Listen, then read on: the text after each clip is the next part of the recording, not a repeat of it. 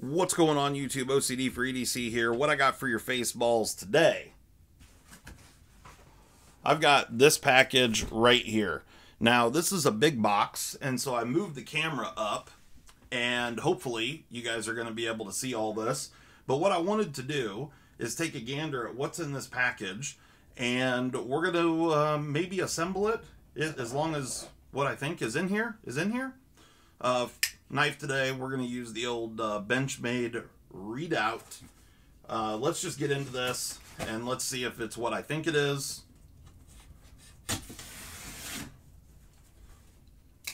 Alright. See what we got going on in this package. We got a bunch of paper. Okay, yep. It is what I thought it was. Let me get this out of the way real quick. Okay, well this helps out. I'm gonna move this off the table because there's a box inside a box. Just a minute. Okay, now we're down to a much more manageable box. You guys can already see TS Prof. TS Prof reached out to us, asked if I wanted to check out one of their sharpeners. Of course I said yes. I have played around with one of their older models a little bit. I have never owned one. It's definitely one that I have looked at a whole bunch, and probably if I was going to buy a fixed angle system, you know, without ever using the one that's in this package, this is probably the one that I would go with. But we're going to thoroughly test it. I'm going to set it up right here. We're probably going to make this like a 3-part video because I'm going to set the thing up. We'll check it all out, see what all we're working with here, and then I will probably do a full sharpening. Okay. All right, so now we got a box inside of another box, which I guess, okay, it was fitting. These come from Russia, so the boxes were like Russian nesting boxes, so that works out. Let's get up in here and see what is what. It was very well packaged. You guys can already see this is the Kadet Pro. Super pumped about this. My expectations are high. Let's just say that. All right, we're just going to cut these.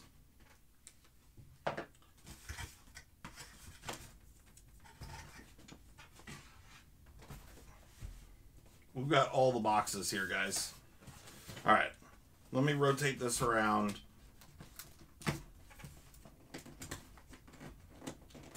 All right, this thing's trolling me. Okay. Now we're there. Good Lord. Thought I was going to have to put some hair around this thing to get in this box. Okay, here we go. Let's check it out. All right, hopefully nothing's damaged here. You can see we've got a little, something was trying to poke through there, but let's, there we go. We've got the constructions, and then we've got a bunch of pieces parts. Those are going to be our stones. We've got a couple of clamps, and just right off the jump, yeah, everything is really nicely machined. The anodizing is fantastic. Oh yeah, this is going to be great. All right, here's our fixture. Looks beautiful. I'm just going to go ahead and get all the stuff out of the box, and then we will take a look at each part and start our assembly. Okay, so this is the heavy base portion. Definitely ate up the styrofoam here.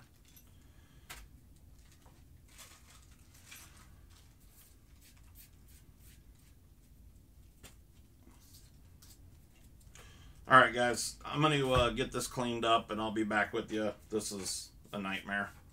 All right, so now I brought you back in so we can see these things a little bit better. We got this little bag of pieces parts right here. Let me get the book out.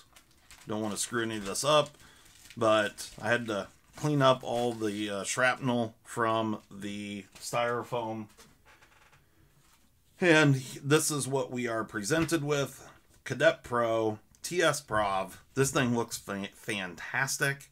So let's just get right into it. All right, so it starts out with Russian. So let's see here. Yep, right, yep. Okay, well, I don't speak Spanish. I'm just checking to see if they offer any other languages. Okay, so they do. All right. Perfect. So here is the English portion of the book. Very nice. Okay, yeah, all pretty self-explanatory. Construction, prepare for work, working of the rack. Make sure that the rigid fixation screw is tightened to set the rack vertically. All right. It's pretty self-explanatory on how this all goes together. But let's check this thing out first. The base is a thick, actually, you know what? So 10 millimeter thick steel. It's got a really nice serial number tag on the bottom here. Really nice rubber feet, and it's pretty heavy. I don't know exactly what it weighs, but 10 millimeter thick. Definitely is steel. It's got this really kind of nice rough coated powder coat, which looks very, very nice. And then we've got this billet aluminum piece with some graduating marks here. Okay, so we've got razor blade, like a straight razor. Looks like a hunting knife, a kitchen knife, and then a pocket knife. So these are your different angles. Okay, so as I move this up, this little section right here is moving. I'm going to guess that this is... Still got some shrapnel on there. Okay, so we've got... Oh, you can take that piece on and off, I guess? Oh, I see. I see what's going on. All right, so this is going to be spring-loaded, I'm assuming. And it absolutely is. This little button right here. And so that's going to provide tension back against this arm. This button here is going to lock it in place, I assume. So if I overcome that spring and I push backwards on this, yeah, there we go. Button popped up. That's kind of what I expected. So in the, yeah, storage mode.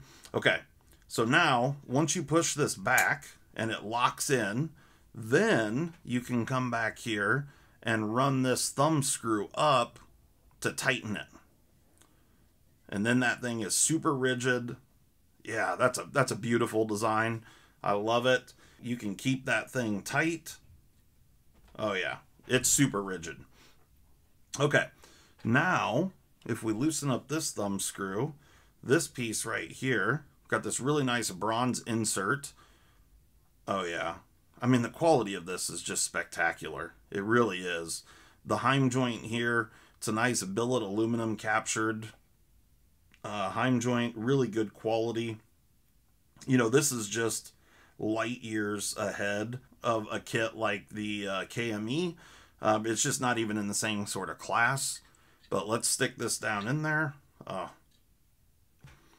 The precision on this, so you got this little thumb screw. The hole is, yeah, it's nice. It's really nice. Look at that. Just barely slides down in that hole. So the machining tolerances here are fantastic. I guess it can only fit one way because the track is off-centered in the piece. And we only have gears on one side, so it has to go this way.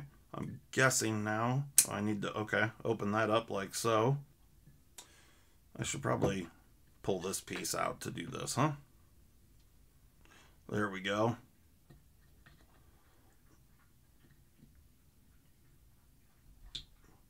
Oh, yeah. Okay. Oh, the machining on this is just absolutely beautiful. There is...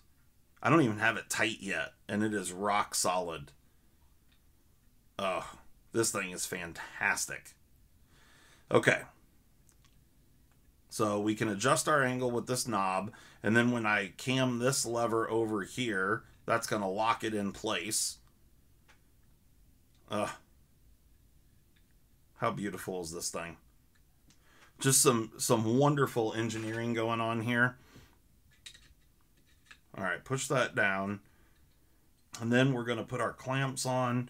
We're going to want the heads of these screws to set up top. Take that thumb screw out. These are all machined billet aluminum. The knurling on there is absolutely beautiful. I mean, the precision machining here is spectacular. So they've got this area squared out. It fits beautifully on there. Man, this thing is a pleasure. And then, okay, and we've got these bolts are shouldered, so your knurling sticks up off the part, which is, again, absolutely gorgeous. And then, oh yeah, okay, so this lever brings this in and locks, and there is a spring in there. So, can you? All right. So you can adjust all this, so you can hit that lever, and that locks it on. You can rotate. Man, this thing is really, really cool. And like I said, just, you know, in comparison to the KME, I mean, this thing is just, it's not even in the same league. And we'll talk a little bit more about that once I get this all set up. Now, I think they make, or at least I was under the impression, and I don't know for this one, I know for their bigger one, the one that I used was the older version that was much, much larger than this. And they made a setup that went out to just one clamp. But, you know, we'll see how this works out. Now, so this is really straightforward. You're just going to insert this end into this rod for the extension, like so. Tighten that down. Oh yeah, beautiful. Okay, and then we got some pieces parts over here. I'm assuming one of these is going to be a little stone carrier holder. We've got a shaft clamp to go on the back side so it doesn't come out like this. So this will go through here, and then this goes on there. I might actually throw a spring back there. We'll see. Oh, and we also got an O-ring. I'll have to look and see where that goes. And then, yes, this is going to be our little rod holder. Don't know where it goes exactly, but we'll figure it out. And then we got a couple Allen keys. Okay, so it looks like this piece is just going to snap over the shaft collar here, like so. And then it corresponds. Oh yeah, okay. So that is how that operates. So it's got a little forked end here, and it just forks underneath that heim joint, like so. Perfect. They're using a O-ring to dampen if you bottom out on the shaft collar here on the back side, which is fine. I kind of like a spring there, something, you know, similar to what's on the front side, but we'll deal with that. So there you go. I mean, it's overall, it's absolutely beautiful. Really, really well machined and just fantastic quality. Let's take a gander at the stones. We'll just set this off to the side for a moment. So these are sharpening diamond plates. So we got 150 grit, 220, 400, 600, and 1000 grit. Beautiful. Let me pull one of these out. That's the 1000. So they do have an aluminum backer on them. Very nice. They look great. Let's see what the size of these are. These look like 6x1s, but let's take a gander. So yeah, 1 inch wide, 25 millimeter, 25.08. And then they're going to be somewhere in the neighborhood of about 6 inches long. Yeah, just, it's 5 7/8 of an inch. perfect. Yeah, this is wonderful. I'm not a fan of the small like KME style stones. I just can't stand the 4-inch stroke. You know, it feels like you're just jerking off a mosquito or something. So that extra 2 inches of length makes all the difference in the world with every single stroke. I mean, just, you know, ask your woman. But anyway, I should probably keep this clean. 150 grit right there. Love the diamond stones. So now we need to set this up. We've got our little Allen keys here. We need to set up a stone. Here is the deal. Okay. That holds the rod. Beautiful. I mean, this thing is just beautiful. Absolutely beautiful. All right. Loving this already. And the way that you adjust your angle here is absolutely fantastic. It's just, it's so positive.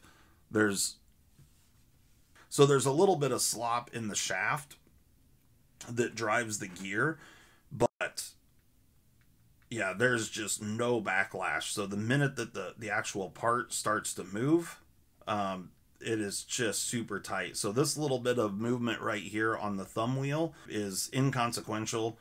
What you actually want, you don't want any movement from this piece to this piece, and the backlash here is just spot on. I mean, they just did such a beautiful job of machining this thing.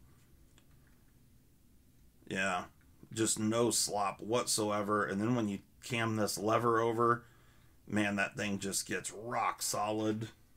Boy, this thing is impressive. Okay, now that I've got it all set up here, I'm gonna pull this thumb screw. Let's just slide this piece out like that. I'm gonna set that off to the side. I got this loosened up. I'm just gonna run it right up on off of here. One thing I did want to show you guys, which I think is fantastic. So they actually have a little rubber stopper right here. And if I could critique the quality just ever so slightly, this thing was put on just a little bit crooked, but the adhesive that's on the back of this is quite soft, and this thing moves around easily. Plus there was a whole bunch of shrapnel from the styrofoam stuck there. But they even went as far as to, let me get this thumb screw loosened up, okay? And then we'll release this. They even went as far as to add a little rubber stopper, so when this is in the folded position in your storage position, you know, you don't damage that aluminum hitting up against the steel with that rough powder coat on there. I mean, man, it's beautiful. And then there's a steel pin down here. I'm assuming that's interfacing with our button. So all the wear points on this are not aluminum. They are all steel. So, man, it's beautifully made. It really is, guys. So, yes, this thing is more expensive than like a KME or something, but my Lord, it's the quality here is spectacular. So that's what you're paying for. Oh, yeah. I mean to tell you. I mean, honestly, guys, this thing is amazing. All right, real quick. So this is my first experience with this particular sharpener. You guys saw how long it took me to set up. Just a couple of minutes. Let's, you know what? I've got a knife sitting here that needs some sharpening on it. I'm just going to pull this off for right now. Let's see. And it might be a good test for these clamps too, because it's a little guy. Let's see what we've got here. You know what? I think I'm just going to use one clamp here, and I'm sure there's probably a way to set up just one clamp on this thing. This is just the kit that they sent. TS Prof does a phenomenal job. You know, one thing I didn't check, I wonder if there's any rubber in these clamps. Doesn't look like it. Looks like it's just aluminum in there. and that's fine. Okay. Now, we're a little bit off kilter here, but I'm not going to get too worked up about that for this knife. I'm confident that we will have no issues whatsoever.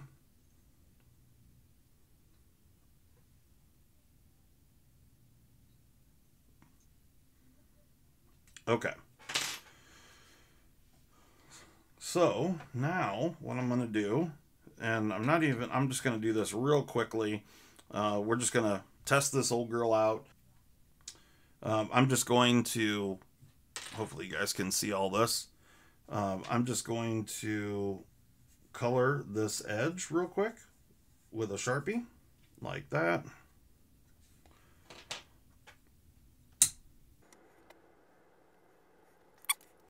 All I'm doing here is just looking to find the actual angle of the dangle here. Let me loosen this up. And all I'm going to do is take this off, and I'm going to adjust this after, we're going to start up a little higher. Probably should have started with a lighter stone, but that's okay. I'm going to hold right there. I'm really, really close. Close enough for what I'm doing here. Now I'm going to kick this over. I'm just going to rotate real quick and just see if we're relatively close on the other side, because I might split the difference. Oh yeah, we're close enough. Okay, and all I'm doing there is just scratching off the Sharpie that I put on there. Okay. So now what we're going to do is I'm just going to go ahead and start sharpening this thing, because this knife needed a tremendous amount of work. This is my wife's mini bug out, and she is brutally, here, I'm actually going to rotate this way. Yeah, here. Let me see if I can get it set up. Hopefully you guys can see this. This thing's got a huge chip in the blade. Alright, so all I'm doing is I'm just going until I get a burr on the back side.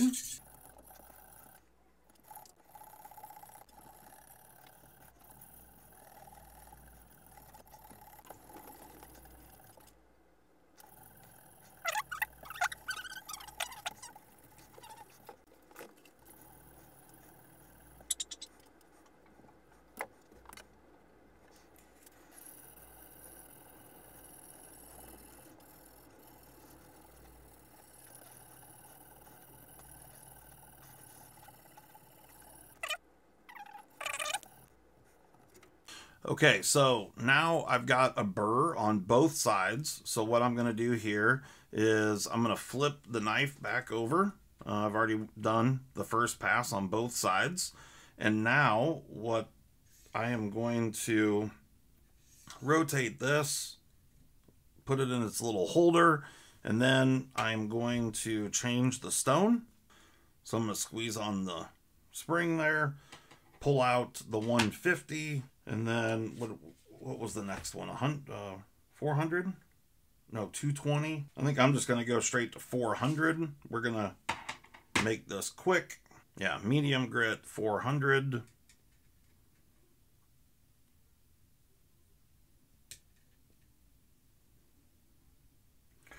Perfect.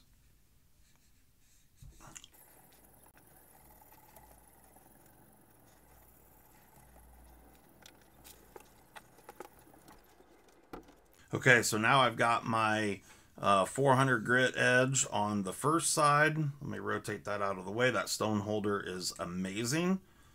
And let me flip this over. Now we're going to do our second side, 400 grit.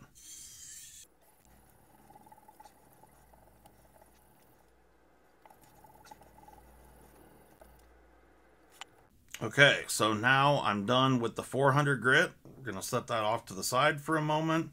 I'm going to go ahead and flip back.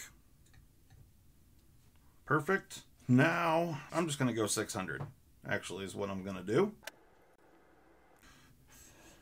Okay.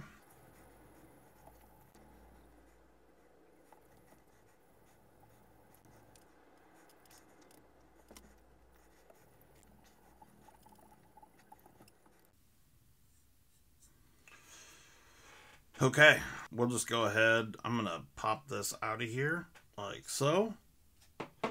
Now I'm going to flip this back over. We'll just go ahead and lock it in. I'm going to take the knife out of here. I tested this, the sharpness on this bug out here a couple weeks ago on a live stream. I don't remember what the actual result was, but it was terrible and pathetic because my wife is really, really hard on her knives. I'm going to throw this clamp back on here real quick. What we're going to do, I'm going to move this off to the side for a moment. I'm going to hit this just on a strop, just real quickly. All right, just did a couple passes on the strop. And this was just a real down and dirty, just to put an edge back on this thing. So it can definitely be better, but let's just check it out real quick and just see. Because if I remember right, I think that this edge on here was like a 600 or 800 or something. It was something stupid. It desperately needed to be sharpened. May have even been over 1,000. I can't remember. I just know it was bad. Okay, here we go. Still got shrapnel all over the blade. This is basically just off the sharpener with just a couple strop passes, hopefully to remove the burr. I didn't even check, but let's see where we're at.